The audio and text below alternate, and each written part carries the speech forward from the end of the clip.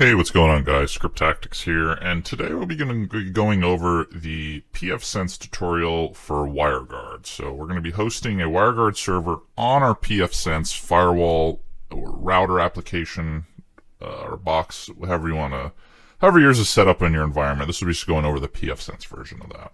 So here I'm on my dashboard for pfSense. This is in a VirtualBox, a virtual machine, as you can see here. On my LAN and my WAN interface, again, is going to be all private IP addresses. So you can see down here, 192.168.0.202, 192.168.1.1. So those IP addresses are, again, in the RFC 1918 schema. So there's only two modifications that I've done ahead of time. Usually on the WAN interface, there's two rules set up, block Bogon networks and block RFC 1918 networks. I had to disable those because in order to access over the WAN interface, I'm be coming from an internal IP address. So that's just one minor thing that I had to address, but everything else in this configuration, in this tutorial, should be one-to-one match for you, and you should be able to go right ahead and just copy what I do here and apply it to your own server. So let's go ahead and get started here. So first things first, we actually need to install Wireguard. So we're going to come over here to the system, come down to Package Manager, click Available Packages. This might just take a quick second. And we can just scroll all the way to the bottom or type in Wireguard here. And you can see the latest version at this time is 0.1.6_2. So we're just going to hit install and confirm. So let this run really quick. Should take like a few seconds here. And we're done. Okay, so next thing, we're going to come over to VPN. And now you should see Wireguard installed here. So we're going to click this. And you can see we have no tunnels, no peers, settings, and status. So nothing right now. We're just going to go to tunnels, and we're going to hit add tunnel. By default, make sure this is checked. Description, I'm going to call this home VPN. You can name this whatever you want, does not really matter. Listen port, I'm going to keep mine default 51820. You can change this to whatever you want as long as it's not in the reserved port status or the port range. 51820 is usually the default, so we'll just keep it there.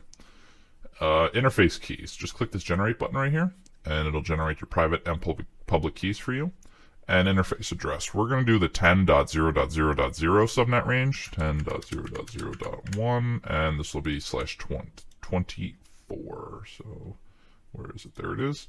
And this just means anything from 10.0.0.0 to 10.0.0.256. And then we'll say WireGuard subnet. And the reason why I'm doing this is just so simplicity. You could see these IP addresses when you're looking over the firewall logs. Any IP address, as long as it's in the RFC 1918 specification, should be fine. But once we have that, we're just going to hit Save Tunnel. And we don't need to save that there. So now we have our tunnel set up. As you can see, ton_WG0, description's home VPN, and we have our public key. So now we're going to come over to peers, and we're going to add a peer. So first thing, we're going to assign this to the tunnel we just created. So you can see in the parentheses, we have the description here. Description for this, I'm going to make this phone 1. We're going to keep this dynamic. This will have to be checked unless you plan on connecting from the same IP every single time. Spoiler alert, you're not. If you're using this on your phone, you're going to be connecting from different cell towers, from different Wi-Fi addresses, and they're all going to have different public IPs. So keep this dynamic endpoint checked. Keep alive, we're going to keep that default as empty as disabled. Public key, we're not going to put anything in there right now. That when we switch over to the Android application, we'll be generating the public keys there, and then they're going to be populated here. Pre-shared key, we can generate this here, so click generate. And then allowed subnet or host. So for this, we're going to do 10.0.0.2, and we're going to say /32. So the 10.0.0.1 is reserved for the tunnel itself, and then we can use any IP inside of that range that we specified for the tunnel, which was 0 to 256. So I'm going to do 2 here. If you were to make another one, you could do 3, 4, 5, etc., etc. So for this, we'll just do 2. And I don't think it'll allow me to save because I need to create the public key. So let me go switch over to the Android application, and then we can actually go ahead and start generating our public key and get some of our configs set up. So let's go ahead and do that really quick. So here we are over in Android. And so this is on a virtual machine that I have. And right at the bottom here, you're going to see this plus button. We're going to click this, and we're going to start from scratch. So interface name, I'm just going to name this pfSense. Private key and public key. We're going to generate these by clicking this refresh icon here, and that should pre-populate our values here. Then addresses. So here, this is going to be the exact same address that we just configured in VirtualBox, or pfSense rather. Right down here, allowed IPs, 10.0.0.2. That should be the exact same we set up in this addresses. So it's 10.0.0.2/32. And I didn't want to do that. Nothing else. We're going to leave this all blank, and we're going to hit add peer. Leave this blank, and leave this blank for now. Endpoint. So this will be the public IP of your server. So I'm going to leave this blank because I'll show you where to grab that. And allowed IP. So we're going to do 0.0.0.0/0. That means anything in the IPv4 range, comma, :/0. That means anything in the IPv6 range. So we're making a full tunnel VPN here. And this full tunnel VPN allows us to send all traffic encrypted over this tunnel. You can change this to separate IPs if you wanted it to be a split tunnel, meaning only traffic that is destined for your home subnet. You can make it those different IPs, but for the sake of this tutorial, we're just going to make it all IPs. So now we're going to scroll down to this pre-shared key. So if we switch back over to pfSense here, this value right here is going to go into that Android thing. So I'm going to hit copy.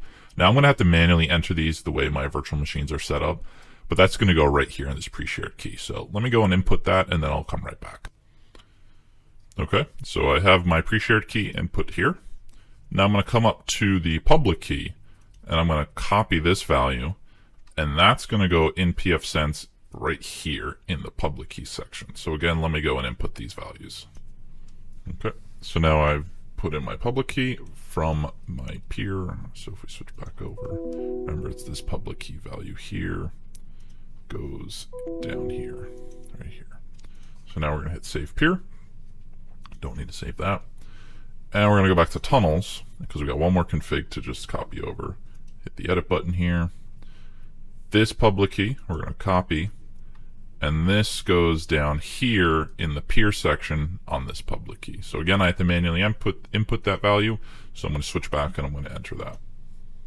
Okay, so now I've copied over the public key, and the last part will be the endpoint. So if we switch back over to pfSense here, and I come to the dashboard, if you scroll down to the WAN section here, you should see an IP address. So this IP address is what you want to put into your Android application. So it was 192.168.0.202, and we're going to do : for the port 51820. If you change this value, you will have to copy this change value you put here, but this is the default for Wireguard, so that's what I'm going to put. Once everything's filled out, we're going to hit the save button. So we're done in Android for now. We're going to go back over to pfSense, and we're going to have to configure a couple things. We're going to need firewall rules, and we're going to need to do some NAT rules. Okay, so next we got to set up a couple firewall rules. So here we're going to come down to firewall, and we're going to go to NAT. So we're going to come over to outbound NAT, and we're going to do two things. We're going to select hybrid outbound NAT rule generation, and we're going to click this add here. We're going to keep the interface as WAN. We're going to come down to IPv4. Protocol, we're going to do UDP. Actually, we're going to keep this as any. And the source network is going to be 10.0.0.0/24. And so what this is doing is it's creating a rule. Since WireGuard comes in over WAN, we have a rule that we're going to be generating next of allowing traffic in over the WAN interface. But we also want to access the internet with our tunnel. So we need a way to take the addresses coming in, convert them back to the outbound address of our WAN interface, and then allow the traffic back through out the WAN. So what this is doing is it's basically doing that. Is it's saying, coming in on this 10.0.0/24 network, convert this to an outbound interface, or IP address rather. And the hybrid outbound NAT just creates a hybrid rule, so it'll always generate whenever we have a network coming in, or a connection coming in rather. So here we're going to hit apply, and now everything has been updated, and that's what we have to do for the outbound section. Next, we need to go to firewall rules.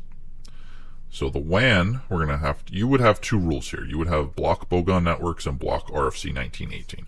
I do not have those rules currently because, again, my pfSense box is on an internal IP address range, and I'm connecting internal to internal. So RFC 1918 would actually prevent any connections coming in across the WAN. So I had to disable it for this tutorial. However, by adding this next rule that we're about to generate, you do not have to worry about deleting those two rules you have. So keep everything default. You only have to follow the steps that I'm doing here. So you're going to hit this add button here. Action is pass. Interface is WAN. Address family is IPv4. Then you're going to switch this protocol to UDP. And we're doing that because WireGuard operates on the UDP protocol. Source, we're going to say WAN address.